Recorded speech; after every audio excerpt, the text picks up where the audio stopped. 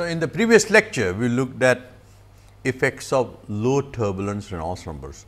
Now, this low turbulence Reynolds number can occur close to the wall, that is one type of situation, but it can also occur along the length of a flat plate where the boundary layer is growing, where the laminar flow turns turbulent through an intermediate region, which we normally define as the transitional region.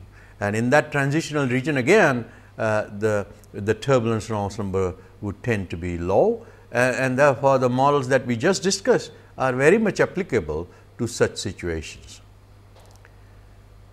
But as I said, these turbulence models with low turbulence Reynolds number require fairly heavy computation expense because of the very large number of grid nodes required close to a wall, and therefore, at earlier times simpler approaches to modeling transitional regime were adopted, and my purpose in this lecture is to really look at laminar to turbulent transition in a little bit more detail. The second issue concerns rough walls. So, much of our discussion till now has been about smooth walls, but in engineering, in order to enhance heat transfer, we often employ rough walls, deliberately structured or naturally rough walls,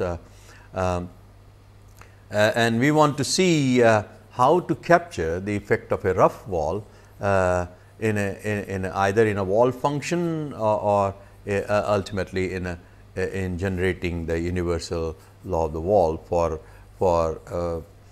the inner layer of a turbulent boundary layer on a rough wall. And finally, we will look at like we derived the universal velocity law for the inner layer, is there a temperature law for the inner layer, and that is what we will, these are the three topics we will take up in this lecture. So, for example, in a duct, when Reynolds number based on hydraulic diameter, or in an external boundary layer when the Reynolds number based on actual distance x is increased, laminar flow undergoes transition before turning into fully turbulent one.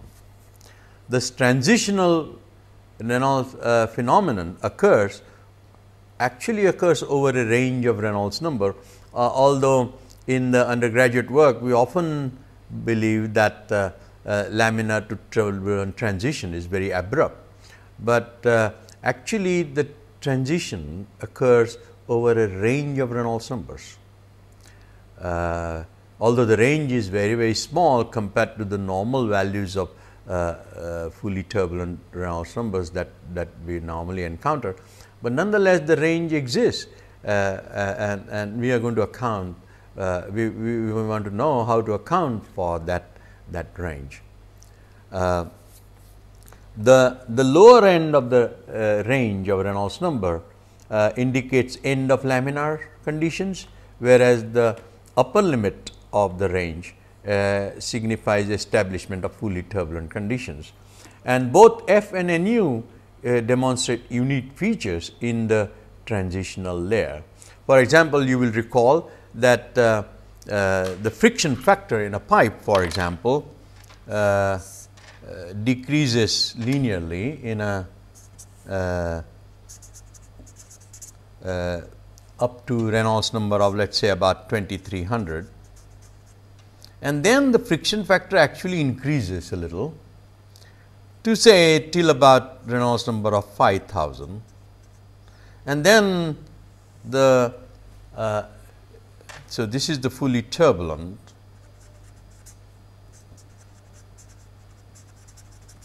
this is fully laminar,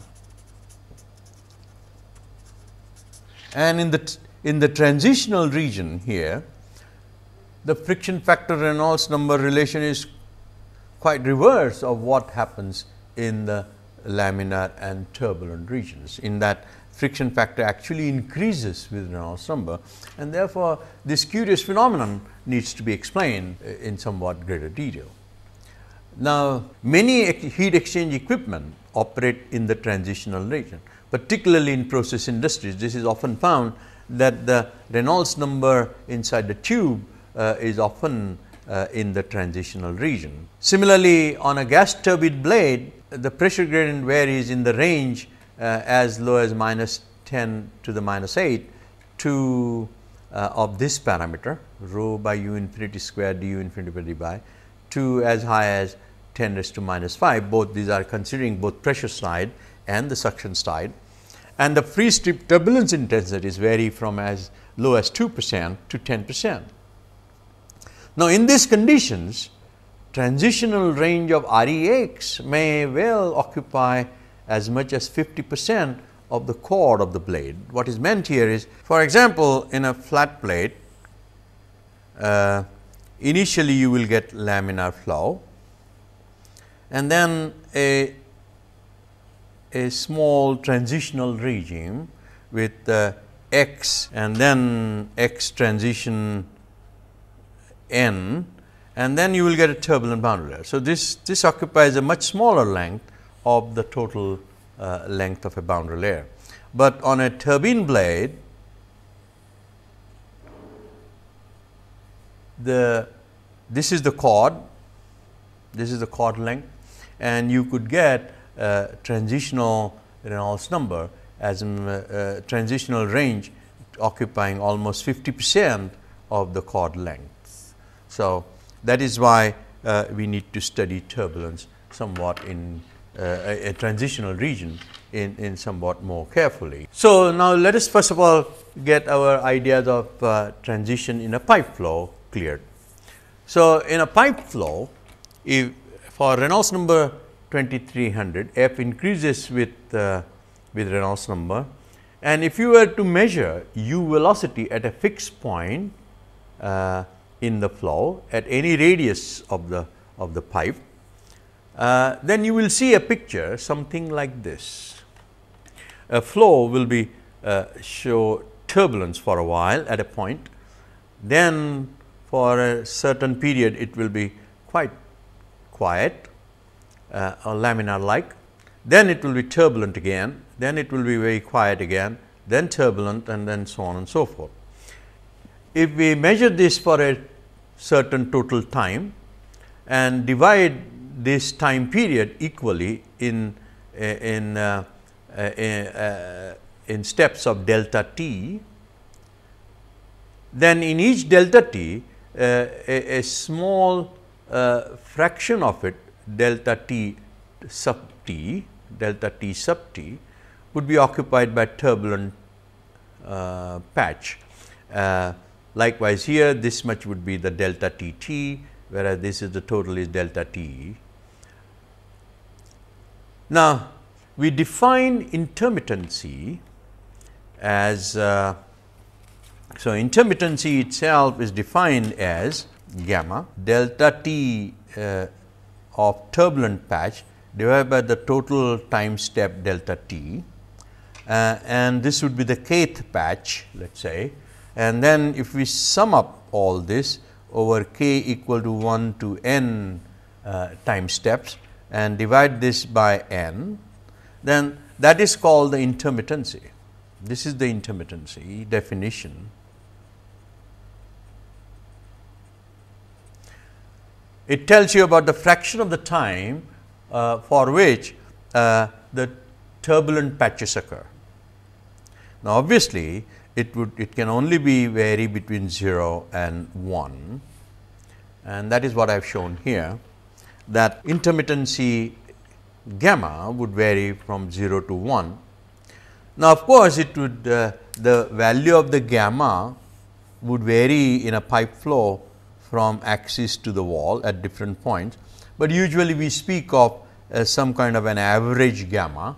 So, we do not worry about the radial variation too much. Here is what I show, the value of average gamma versus x by d of the pipe flow at different actual distances. This is the measurement made at Reynolds number of 2300, and you will see that the intermittency does not exceed 0.2 even after going well beyond 500.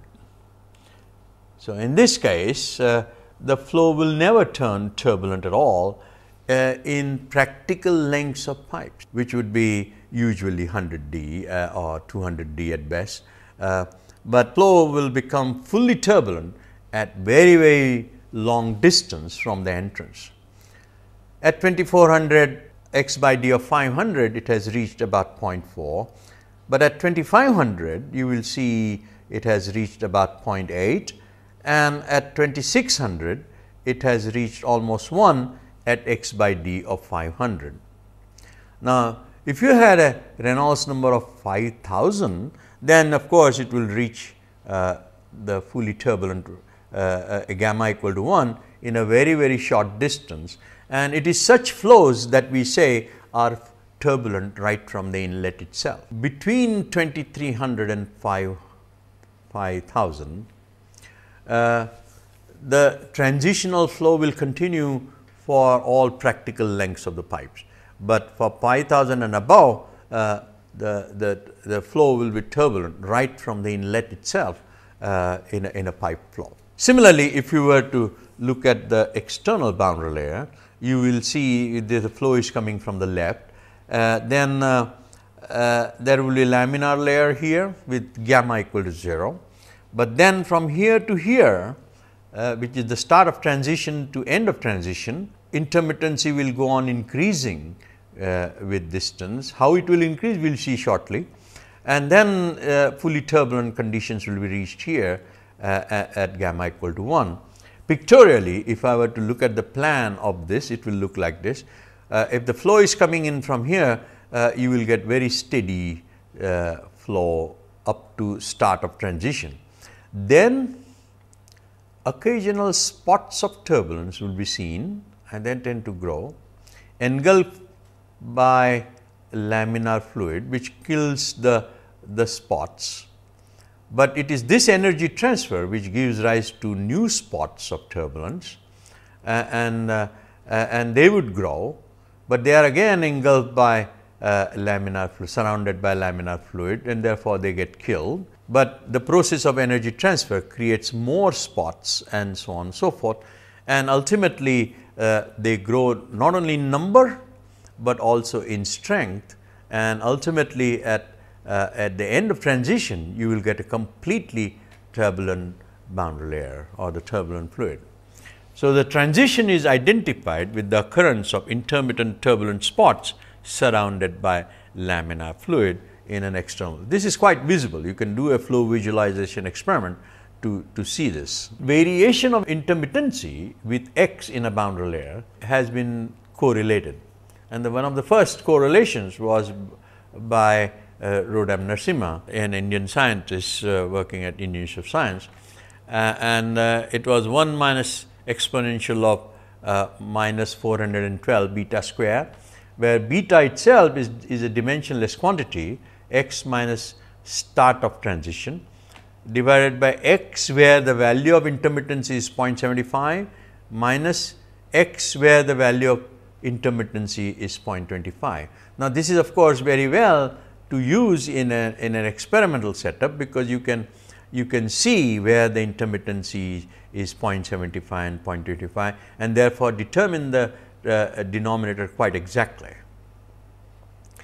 Computationally, this is not very convenient, and therefore more recently in the 80s, Abughanam and Shaw have come up with this expression, gamma equal to 1 minus exponential of minus pi times xi cubed, where xi is x minus xts divided by end of transition minus start of transition.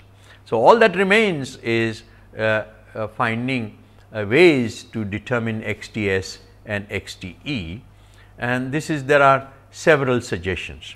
So, for example, for determining start of transition, where there is a sudden departure in laminar variations of delta, Cfx and stanton x, one can Sibesi is one author, Fraser is another author. So, Sibesi has suggested that at transition, at the start of transition, the Reynolds number based on momentum thickness delta 2 is balanced by this expression, where the Reynolds number x is based on start of transition. So, what one does is if you were doing, let us say, applying integral method, or then during the laminar flow you will calculate Re x and Re delta 2 and see whether that expression that I showed you is actually satisfied. You will see at a certain point x t s, the Re x and Re delta 2 would be related by this expression, and that would identify the start of transition. On the other hand, this expression of course does not take into account the effects of turbulence intensity, which can vary quite a bit, particularly in gas turbine and compressor applications. And therefore, Fraser has suggested this formula. Re delta 2 s is related to this F m and turbulence intensity T u, and m is the pressure gradient parameter and includes du infinity by dx. So, when this equation you go on calculating Re delta 2 s, and when it matches with this for m greater than 0 and m less than 0, then you say that is the start of transition. M equal to 0, of course, make it F m equal to 6.91 itself. If turbulence intensity is not accounted and taken at 0, then this is simply exponential of 6.91 plus 163, and you take the value of x t s, where Re delta 2 is 163 into exponential of 6.91 for 0 pressure gradient boundary layer and turbulence intensity equal to 0. But for all other cases, the x t s must respond to the pressure gradients. Now, how about end of transition? For end of transition, you would say you define Re sigma as u infinity x t e minus x t s divided by nu. So, it is based on the transitional length, if you like, Re sigma. Re sigma naught is a function only of the turbulence intensity. 4.6 into 1 plus 1710 m raised to 1.4 into all this. Of course, this term is valid only when m is greater than 0, which means that term is negative, and that would occur in an adverse pressure gradient. We can locate the end of transition in the adverse pressure gradient, as would be expected. So, this is the recommendation of Fraser and Milne, and the paper was published in 1986 in Institution of Engineers Proceedings. There is another recommendation, and that is by Sibesi, who say that Re sigma, which is based on transitional length, should be when it equals 60 times Re x t s, which was identified on the previous slide, Re x t s raised to 2 by 3, then that would signify the end of transition. And then there is yet another one, which is by Deutsch and Zirke, which again does not take into account turbulence intensity, but they recommend that the end of transition, Re delta 2 at end of transition should satisfy this expression, where now instead of m, which was based on like m, which was based on delta 2 square du infinity by dx, here also you see this is really m, 1 plus m at start of transition.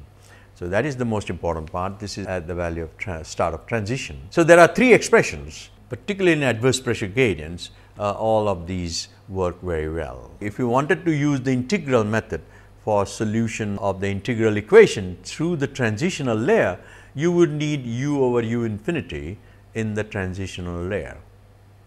Now, simply by observing how the experimental data look like. So, this is u over u infinity divided by y given in inches here. In the transitional region, the profile would go something like that. As the Rex increases, and here Rex increases in this fashion, and finally, you would end up with a fully turbulent profile like that. in u plus y plus coordinates, it would appear something like this. And it is quite customary therefore, to say that u over u infinity at transition would be 1 minus gamma times u over u infinity laminar plus gamma times u over u infinity turbulent. So, having identified the values of x t s and x t e, you can determine the gamma distribution with respect to x, and therefore, you can use this formula, and this is pure pragmatism. There is no big theory, but it seems to work, this kind of pragmatism, and actually predicts transitional boundary layer quite well in using integral method. So, now we turn to how to account for effect of wall roughness. Now, effect of wall roughness, as you will recall even from your undergraduate days, when the roughness height divided by the diameter is 0.001, then we say that the tube is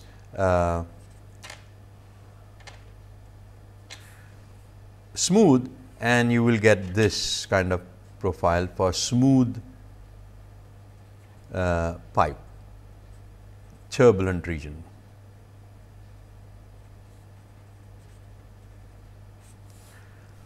But, and this would have the height roughness y r of d less than 0.001. But if you increase y r by d, then you will remember that you get friction factor which goes on like that. So much so that you may even get that, and this is where the roughness is increasing.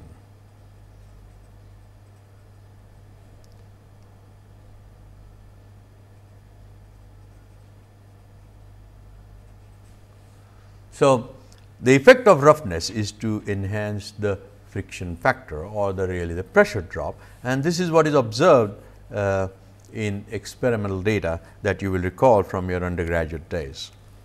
We want to explain what are the other features of rough surface. For example, a cement pipe is quite rough, quite naturally, but many a times as shown here. So, it will have a jagged surface. Experimentally, such a surface is produced by pasting sand grains on of various sizes on a surface of equivalent or average height y sub r. But many times we actually have a rough surface which is deliberately structured by providing ribs, for example, like this, or studs, three-dimensional studs can be provided of width w and pitch p, and it becomes quite difficult then to develop any universal law for surfaces like this. So, in order to circumvent this difficulty, what is done is we always take sand grain roughness as a benchmark and determine the friction coefficient for that. And for a structured surface, if the friction coefficient agrees with that of the sand grain roughness, then we say that the structured surface had an equivalent roughness height equal to the sand grain roughness height. So, sand grain roughness are done in a laboratory measurements and they provide the benchmark. What we would expect is near wall law to be u plus now to be not only function of distance from the wall y plus, but also the y r plus, the roughness height.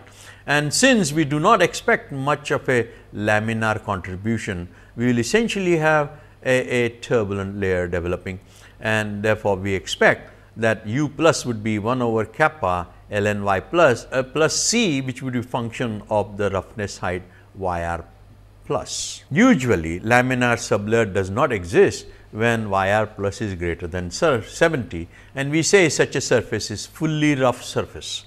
But if y r plus is less than 70, then you can still get effects of viscosity present, and we have to account for those. So, that is what we have done in the next slide. So, here is a plot of C r which is a function of y r plus, and the sand grain roughness data was generated by a person called Nikuradze, a very well known scientist from Soviet Union, and it is quoted, this data is quoted in the book by Schlichting called The Boundary Layer Theory, about which I mentioned even in during the laminar boundary layer discussion. So, you will find CR versus log 10 of YR plus, when it is perfectly linear and rising, it's a perfectly smooth surface. YR plus itself is very, very low, and therefore, it is not really a rough surface. So, we say up to here the surface is smooth.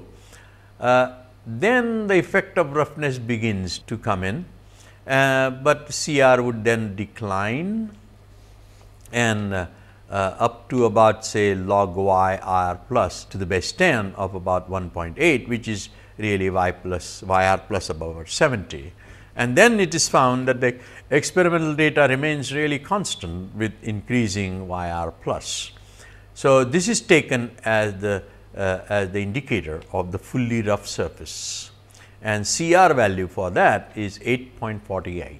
So, for a discrete roughness, equivalent sand grain roughness YRE is defined, and we say U plus will be equal to 1 over kappa ln y by YR plus CR dash, and the equivalent roughness height then would be YR exponential kappa into 8.48 minus CR dash, where CR dash is a function of the width of the rib or the pitch of the rib and is determined experimentally. So, that is how one would get the universal law of the wall for a given structured surface. One can also modify the mixing length here, that instead of y plus, one would now take y plus plus delta y naught plus a divided by a plus, and likewise instead of y we would take here y plus delta y naught, and delta y naught is correlated in this way by K's and Reynolds. This approach is no longer used now, but nonetheless it provided excellent measurements, excellent predictions, which compared with experimental data very well. Finally, we turn to near wall heat transfer, and like we developed the law of the wall for velocity from phenomenology, where we postulated u as a function of, here we will say T minus Tw, the wall temperature, is going to be a function of firstly y tau wall mu and rho, which really determine the four things which really determine the velocity profile. And in addition, now you will have a Q wall, because that would determine the temperature gradient at the wall. Cp is the specific heat of the fluid, and K the conductivity of the fluid. And therefore, if one carries out the dimensional analysis, one would find that a quantity T plus, quite unusual looking, but what you have here is a T plus equal to minus T minus Tw over Qw into rho Cp u tau. T plus would be function of y plus, Prandtl number, and Qw plus. Qw plus is really Q over rho u tau q, and that is really the effect of friction at the wall which generates heat, but usually compared to the actual heat transfer, this term is very, very small, and therefore it is not of great relevance. Effect of that can be taken up through property variations at a later time, but therefore this term is really dropped, and we say that T plus will be a function of y plus n Prandtl only. So, let us see what is the form f y plus Prandtl will take in different layers of the inner layer. Now, to generate the T plus law, we first of all look at the differential equation, where we say that for a smooth impermeable wall at any rate, the convection term will be very, very small, and therefore, the total diffusion of heat flux would be equal to 0, or essentially Q total divided by rho Cp would equal Q wall divided by rho Cp equal to minus alpha dt by dy plus V prime T prime, and all this would be equal to a constant. In the sublayer, Q wall over rho Cp will be minus alpha dt by dy. Yes, Q in the laminar sublayer, Q wall over rho Cp would be equal to minus alpha dt by dy, and therefore, and Q wall is constant. So, if I integrated that, I will get T minus T wall equal to Q wall minus Q wall y divided by rho Cp into alpha.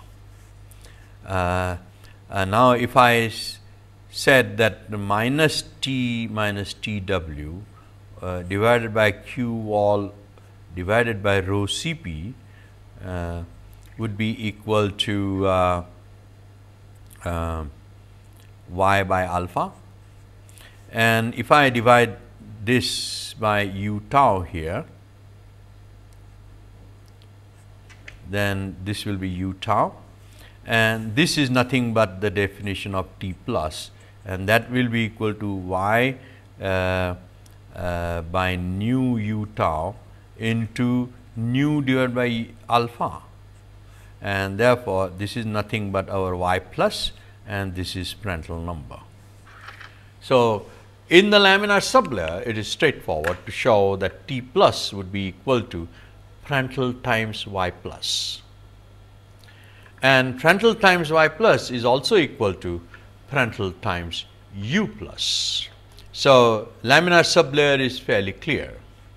Now, in the turbulent layer, which is characterized by 30 in a maximum of 30 and 30 Prandtl number, less than y plus and less than 0.2 delta plus, or the thermal thickness would be determined by the Prandtl number in the intermediate transition and sublayer regions, and therefore, we take maximum of 30 to 30 Prandtl to 2 delta plus, which is the end of the transitional layer. The relationship dt by dy would read as dt by dy equal to Q wall over rho Cp u tau equal to df by dy plus into dy plus by dy, which is u tau by nu, and this expression must be independent of nu, which gives me that df by dy plus must be equal to dt plus by dy plus equal to, now we say 1 over kappa t y plus, or T plus equal to 1 over kappa t ln y plus, all this for a fixed Prandtl number, and therefore, the constant of integration here C t would be a function of Prandtl number, and kappa t turns out to be kappa divided by 0.9 equal to 0.44. In the fully turbulent layer, you will again get a logarithmic law for the temperature. In the laminar sublayer, you will get this. The transition region is somewhat complicated, not easy to define, but the two laws that we have got, T plus equal to y plus into Prandtl for laminar sublayer, and T plus equal to 1 over kappa t times ln y plus Ct Prandtl for the turbulent layer. These two laws suggest that it is possible to generalize this as T plus equal to sigma times u plus Pf. Now, to understand this, consider the turbulent law, for example. The turbulent law says that T plus is equal to 1 over kappa t ln y plus Ct Prandtl, but u plus is 1 over kappa ln y plus c, which is our 5.4, if you remember. So, I can substitute for ln y plus here, then I will say T plus equal to kappa over kappa t u plus minus 5.4 plus Ct Prandtl. Or another way of writing is k over kappa over kappa t into u plus another a quantity called CT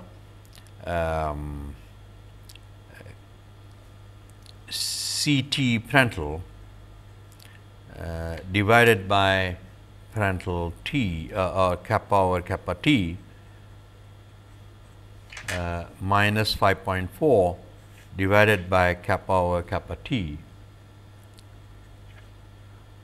And if I were to call this quantity P f for the timing, then you will see this, and if I call this to be sigma, or then it will look like sigma u plus P f. Similarly, in the laminar sublayer, you had T plus equal to Prandtl y plus is also equal to Prandtl u plus.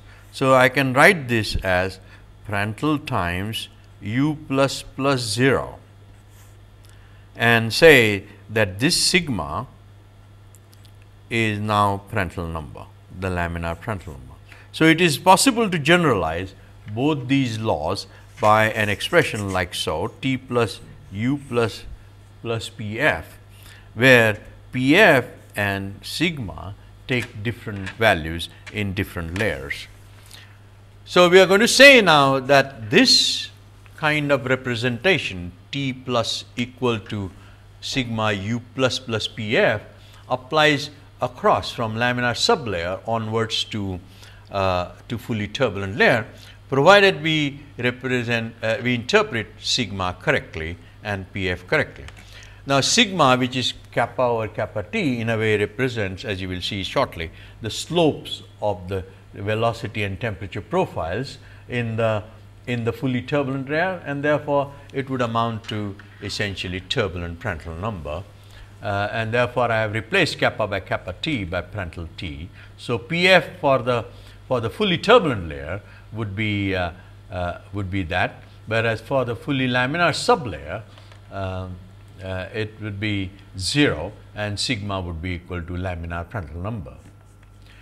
So, for the entire layer now, entire inner layer, tau tot is equal to tau wall mu effective du dy, and q tot is equal to q wall minus k effective by dt dy, and therefore, if I define Prandtl effective equal to c mu effective by k effective, then it will simply amount to dt plus by du plus by the definitions that we have.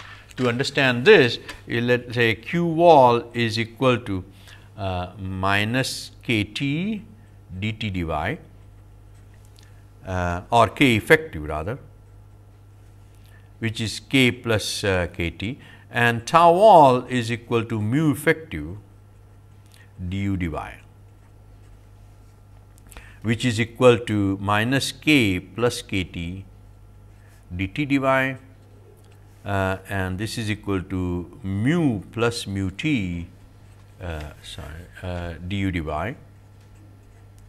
Then, if I take a ratio of this, you will see I get q wall divided by tau wall divided by rho, I say this, then this will be rho here. So, tau wall divided by rho would be equal to minus k plus kt divided by mu plus mu t equal to dt by dy into 1 over du by dy, and therefore, this will become q wall divided by u tau squared equal to minus k plus kt divided by nu plus nu t dt by du. If I divide this now by rho Cp, then I will get q wall divided by rho Cp u tau squared will be equal to minus alpha plus alpha t over nu plus nu t dt by dy. I can write this now as minus dt divided by q wall divided by rho Cp u tau is equal to so dt by dy divided by du by dy dt by dy divided by du dy. So, dt by dy it will equal 1 over u tau into du by dy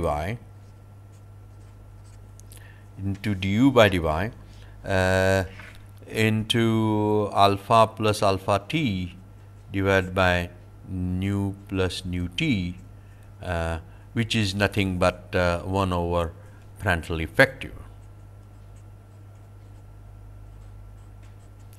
And this can be written as dt plus by dy, and this can be written as du plus by dy, and therefore, I get the expression that dt plus by du plus equal to Prandtl effective,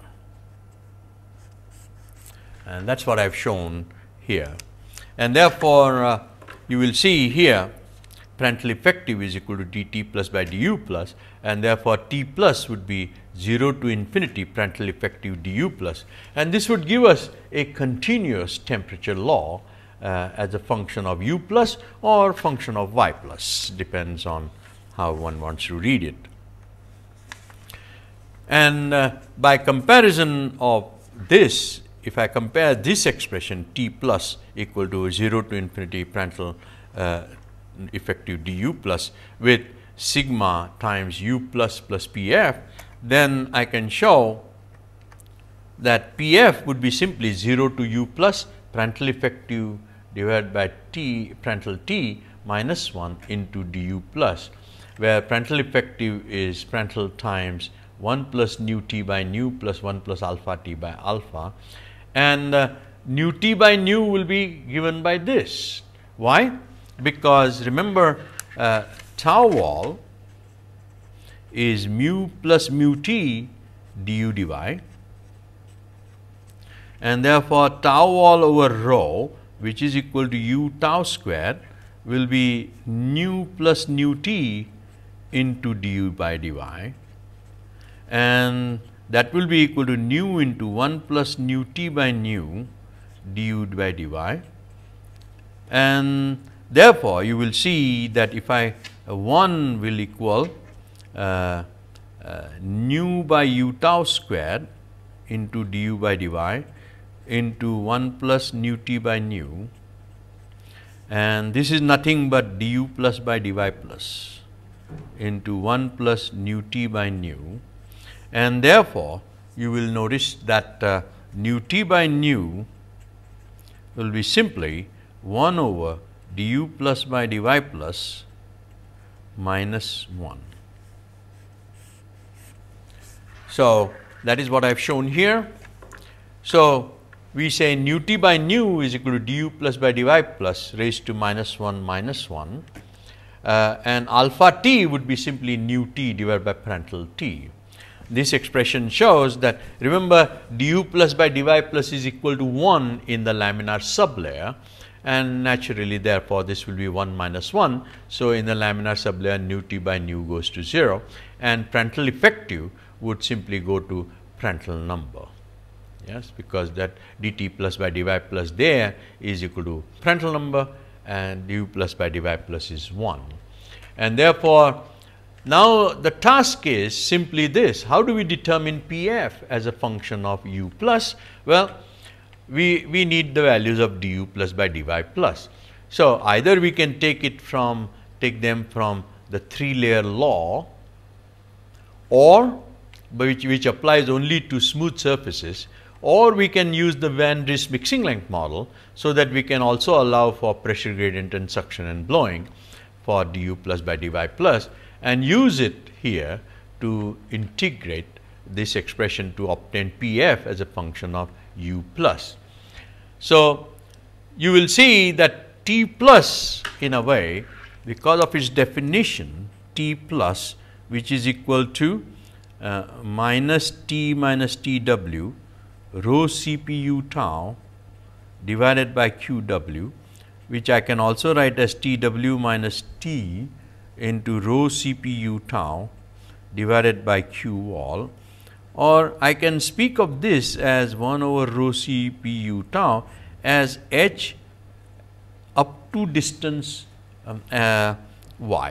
Q w over T w minus T can be thought of as rho c p u tau divided by heat transfer coefficient up to distance y in a boundary layer, and therefore, T plus being inverse of the conductance can now be thought of as resistance to the resistance to heat transfer.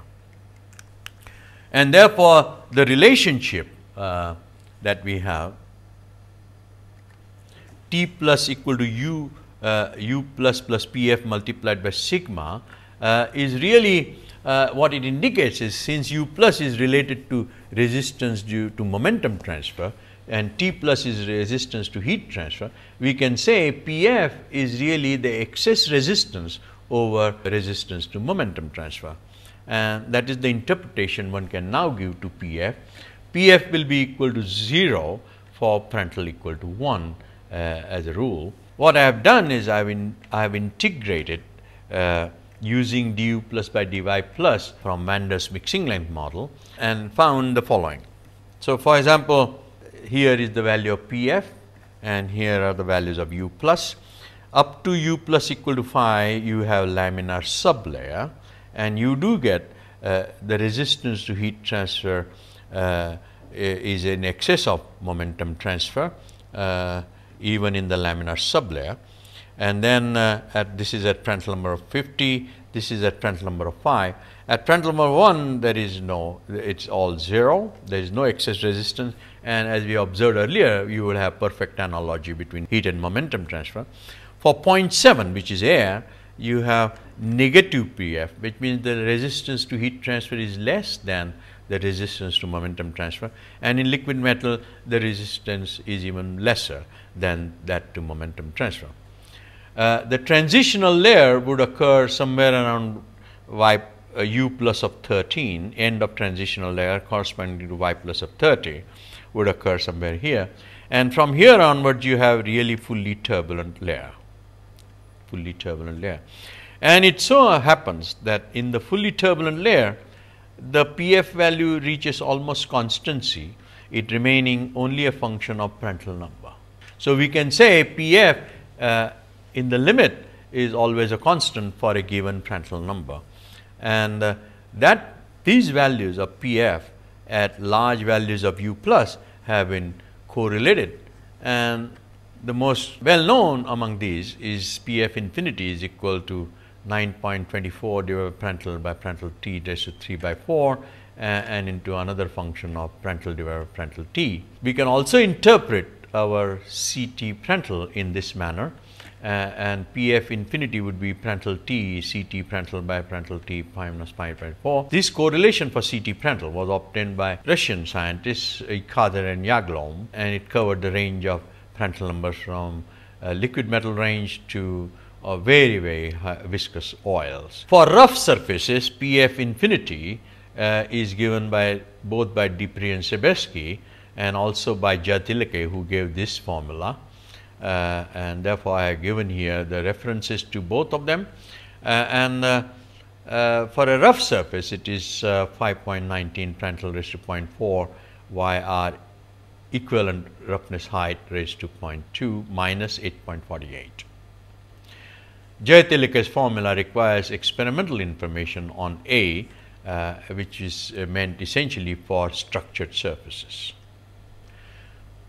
So, with this I end the lecture which covered the topics of transition, it covered the topic of temperature law, and we found that a continuous temperature law is also possible to be derived for the inner layer.